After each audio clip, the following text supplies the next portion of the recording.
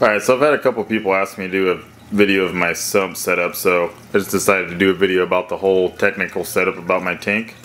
So there's really nothing special about it. The light I'm running is a Phoenix 4x T5 fixture, but I have modified it with an additional ballast, and I'm running 6 T5s on this tank.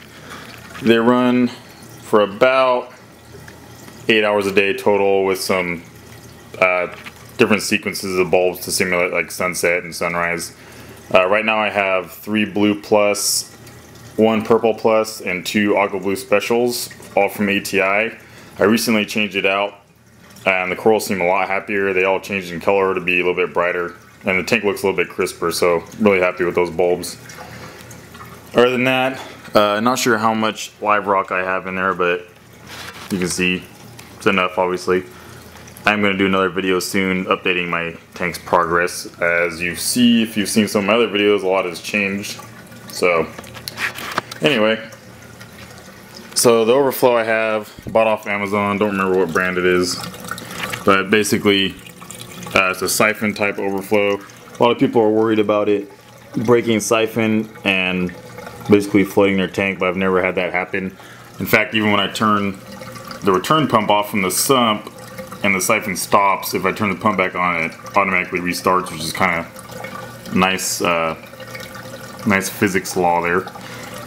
Anyway, this has a little pre-filter right there before it goes down to the sump, and it's good because I've had this little guy, which is a baby gold striped maroon clown, gets sucked down the overflow several times, and he always gets caught at that pre-filter. So anyway, kind of regular drain setup, just drains down to the bottom. By the way, I have a Coralia Nano power head here in the front, and I'm running a 750 in the back here along the side.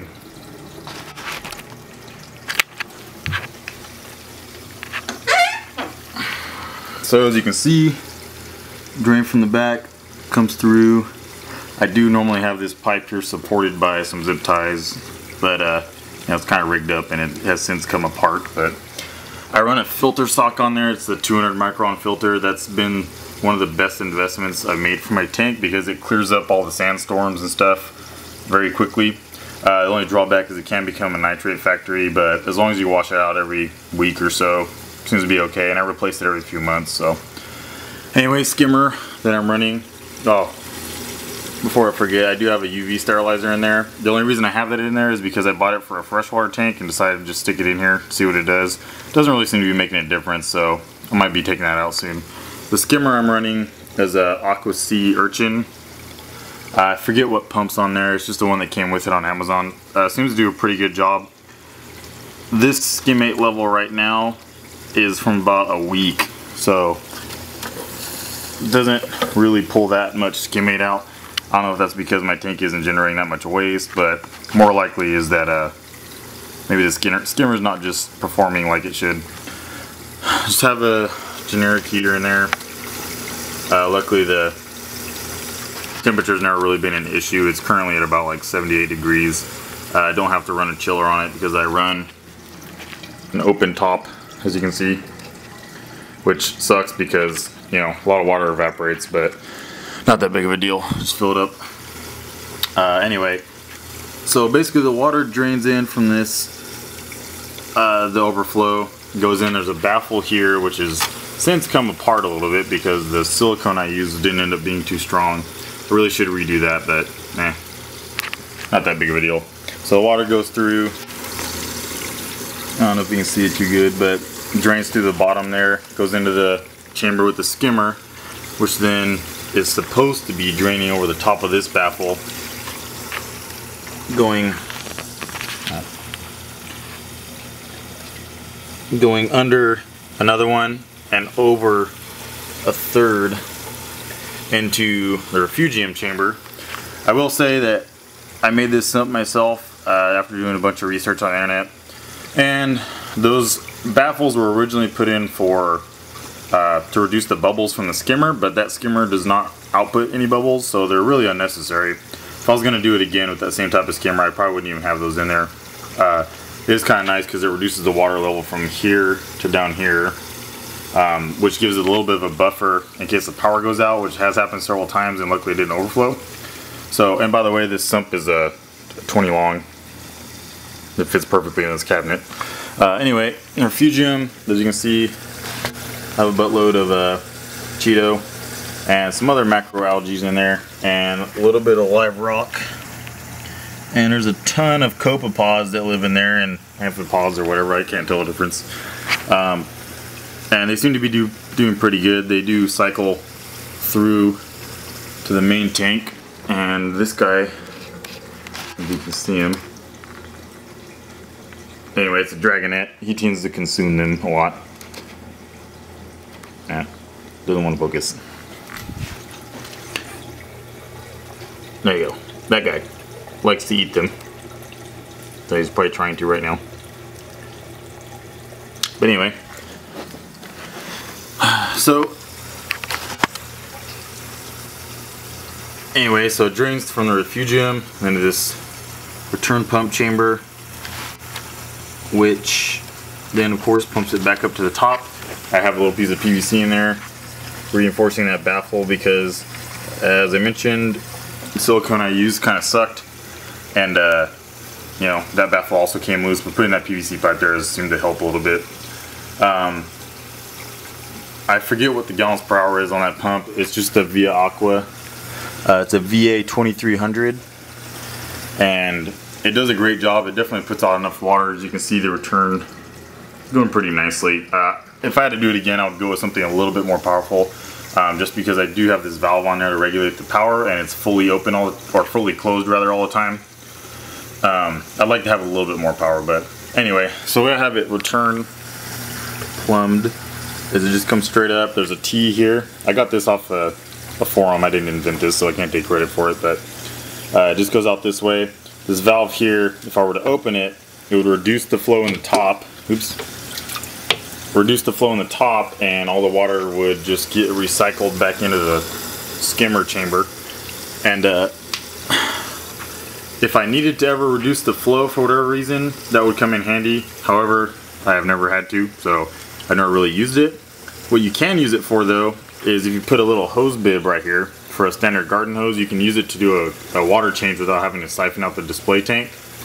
However, when I do water changes, I siphon out the display tank anyway because it's a good opportunity to you know, get rid of some unwanted waste in there. Anyway, so as I said, it's fully closed right now. Goes back to the back, just takes a 90 up. Returns up here. And I have it teed off here. One side goes in this little spray bar that is made by drilling holes in a drip irrigation riser. And it just sprays across the top, which, you know, I was hoping it would give it some kind of shimmer effect, but it doesn't really. If I had metal halides, it really would, but at the least it keeps the water flowing good. And the other side goes down. There's another spray bar. It's kind of hard to tell. There's a spray bar that just sprays straight out, right where this zinnia is. So it's kind of clogged up with coral and algae, but there's a bunch of holes in it, and then if you can see, there is two spouts, one right there, one that's hidden behind the rock, that just kind of spread the flow in the back. One of the main things I wanted to accomplish when I was designing this is make sure there's water flow everywhere, because you know, no water flow means you're going to get a lot of buildup of stuff you don't want, like algae and stuff like that. And my tank's been doing pretty good algae wise. There's a little bit back there. I think it's actually, it's either cyanobacteria or it's diatoms. Regardless, they're pretty much fueled by the same thing, which is excess nitrates and silicates and what have you. And I'm sure people know a lot more about that than I do. But anyway, the last thing I have in my sump, you can't really see it. The last thing I have in my sump is a phosphate reactor, which is very hard to see from here.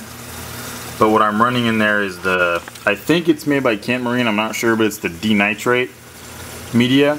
And I have a little pump also I believe it was via Aqua. And that just, you know, if you know how reactors work, it just cycles water through the media and returns it right back into the return pump chamber. And it actually does work. My nitrates have stayed below 10 parts per million, which is good for this setup from what I've experienced in the past. So it does work. I mean, nothing makes up for water changes, but they do definitely help. I should have got a more powerful pump for that because it doesn't stir up the media at all. And you kind of want it to be moving a little bit so it doesn't get built up. So I'll probably upgrade that pump in the future. The light setup that I have over my refugium is just very simple. It's a 75 watt equivalent CFL bulb that is running, I think the color is 10K daylight. You can just get it at Lowe's or Home Depot, my workplace actually. And I have it plugged into this cheap little socket to regular power outlet adapter.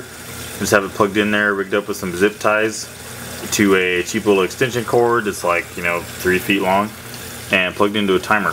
So the algae in my refugium hasn't grown as fast as some people's. I don't know if that's because my light isn't powerful enough. You might want to go with the 100 watt. The last thing I'll talk about is just my electrical setup, which is terrible. Do not do it like this. What I should have done is got some power strips, screwed them up inside the cabinet, up out of the, you know, path of the water.